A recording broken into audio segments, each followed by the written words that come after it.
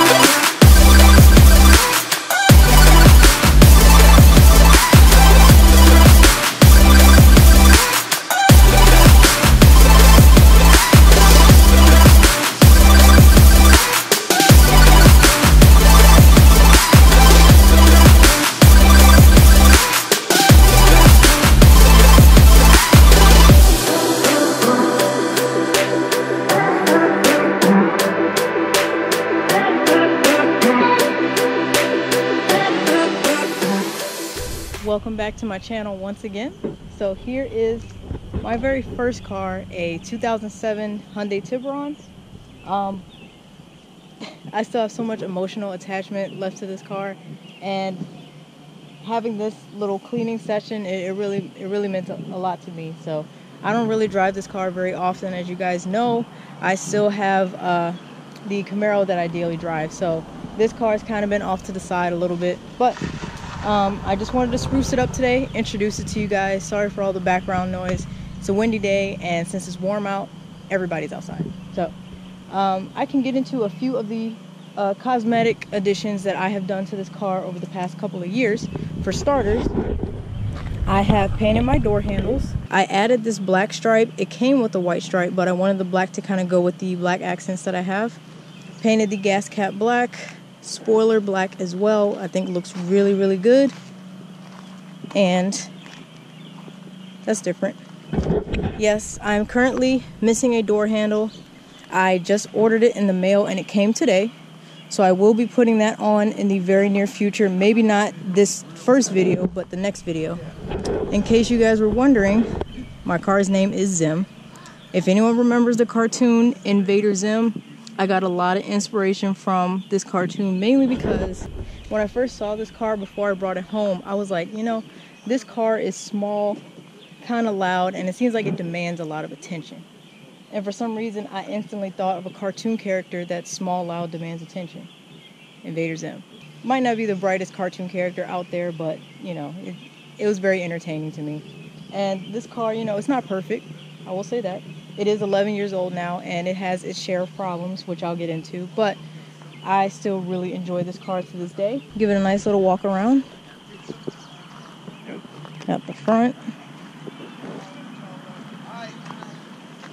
There we go. There's two cosmetic ideas that I'm having a hard time trying to decide which one I should do, so I want you guys to help me out and leave your suggestions in the comments. I either want to, for my next cosmetic addition, I want to paint these wheels black. They have spray paint kits at auto repair stores. I was thinking about doing something like that. Spray paint a few coats of black on there, and then have a couple coats of clear coat on top of that. Should be, I don't know, maybe 20 bucks. I'm not sure if I need to get more than one package, so I could do that. Or a second cosmetic addition would be doing something with these headlights. As you can see, they've been kind of peeling right here at the top. I got these taken care of before, but I guess it's kind of a lingering problem if a car reaches a certain age.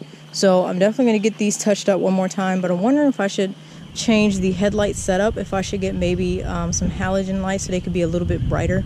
I think it would look really good with this car. So as I said, I'll be installing the door handle very soon. As far as engine upgrades, I'm thinking about maybe doing something with the headers. I've heard headers should increase the exhaust flow, therefore giving it a little bit more boost. So I'm thinking about doing my research into that. Or I could be considering a cold air intake. I'll give you guys a good little snapshot of the engine if you haven't seen a Tiburon engine bay already. Alright, and here's our engine.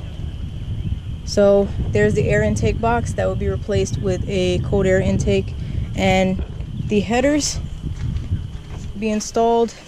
Let's see, this cap is kind of covering where that would take place, but I'm sure if I get it installed, I'll be sure to record the whole process in case anyone is wondering doing any of these upgrades for their own Hyundai Tiburon.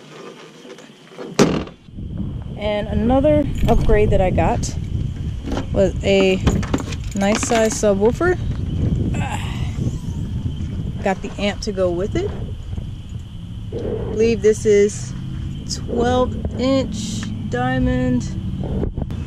And I'll be sure to let you guys know the size of the subwoofer. My boyfriend actually got this installed, and he helped me get it installed, and I can't remember what size this subwoofer actually is. So don't worry, I'll be sure to add it inside the video once I find out.